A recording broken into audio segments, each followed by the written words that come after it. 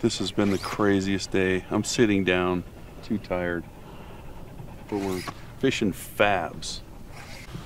Also, you are not gonna believe this boat. We call her Cresty, the White Castle, but it's insane. That's a big brown.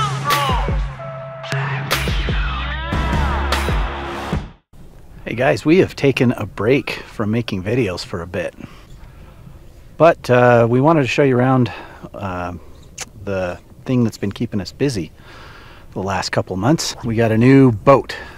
The bass boat was just not too big, or not big enough. We're just too big.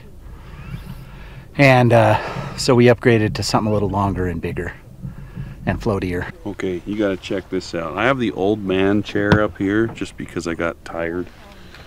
And we went with the Garmin Force trolling motor this time. This trolling motor is crazy. I'm basically joystick driving it right now, but I've got spot lock turned on, or the anchor lock I guess is what it's called. And regardless of whether the wind blows, it just keeps us right here. We can fish right away. The other crazy thing is this little guy right here. It's a Garmin Panoptic system. So you're gonna see fish swim in and out of this. It's like an ultrasound in the water. We haven't really needed it today, but it's been fun to play with. But it has a bunch of cool modes. So you can go to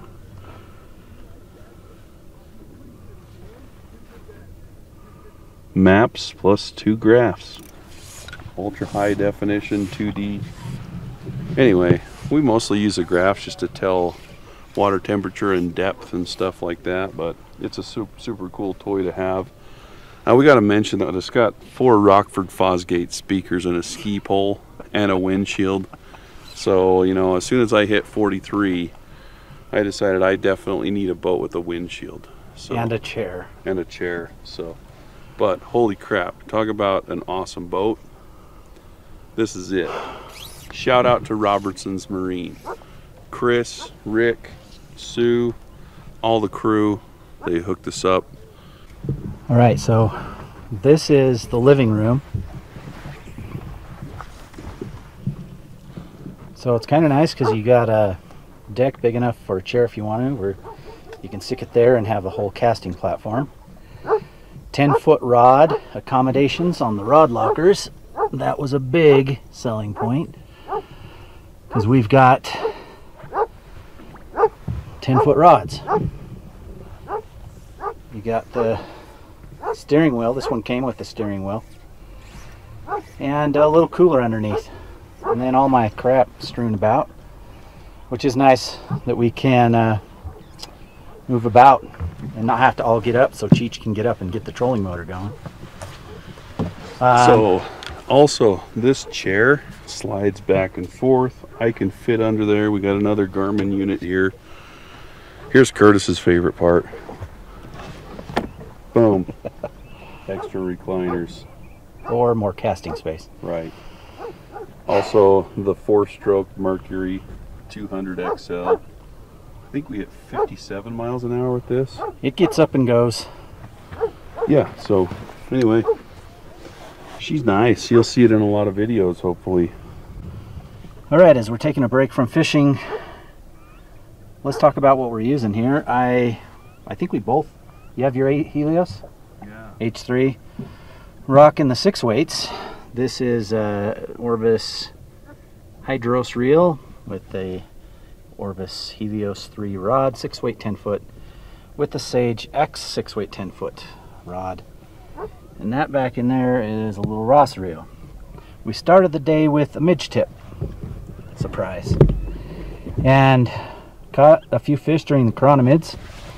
Then we realized the fish were not as interested in chironomids, so we switched from the chironomid box, which is this, over to our blobs and fabs on a parabolic Scientific Anglers. Oh, that's filled. This one almost can't be shown on camera. This is the magic. So the fish have been going nuts over this. These should be illegal, but they catch fish. What was the color? Yellow starburst. Yellow starburst. Can you believe it? And one nice thing about the boats is you can use the boat bags, and that way you can fit all your stuff in there. Reels. We get asked how many reels or how many lines we have. Today I've got 4, a floater, the midge tip, the parabolic, and I've got a hover, Scientific Angler's hover 6-weight in case it gets windy or I wanted to kind of fish shallower in the wind.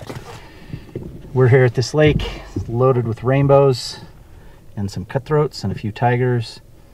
I've been catching a lot today. What else besides a lot of space where I can do my exercises? No, but this has been a lot of fun getting to know the boat. Got some chironomids coughed up, and yeah, I think that's about it on the techie nerd stuff. Let's catch some more fish.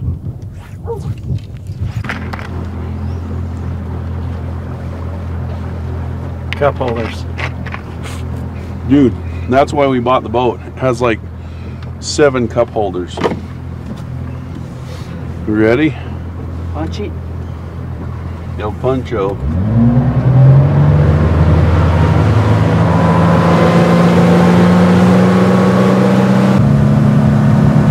Nice windshield for the lack of wind.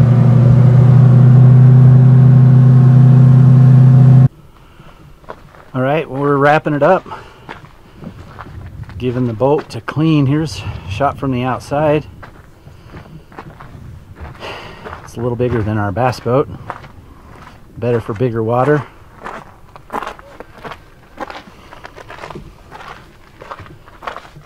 So it's been good. We've had it out a couple times, but it was the first time with all the electronics and trolling motor, which worked out great.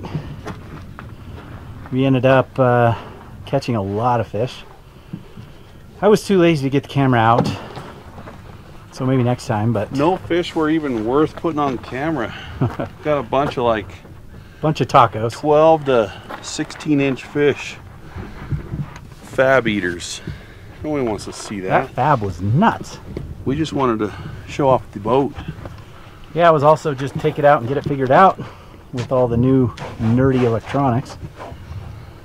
But yeah, the parabolic Scientific Anglers line was the winner. I think we just used that in the midge tip. Lots of fish on the fab. I caught a few on the old balanced damsel. Some chironomids in the morning. Little, what was that? Mini Fritz leech. Oh yeah, that one killed. That was a good one. Guess we're gonna have to bust out some more tutorials. But anyway, at the end of the day, we might give boat rides out. Not to Kelly Barnes. Not to Kelly Barnes. Kelly, you know, you have a seat, and that seat is right here. All right, next time we will get more footage of fish. This was more a just get it out, catch a bunch of fish, and then get the camera afterwards. If you have any questions, post them up in the comments later.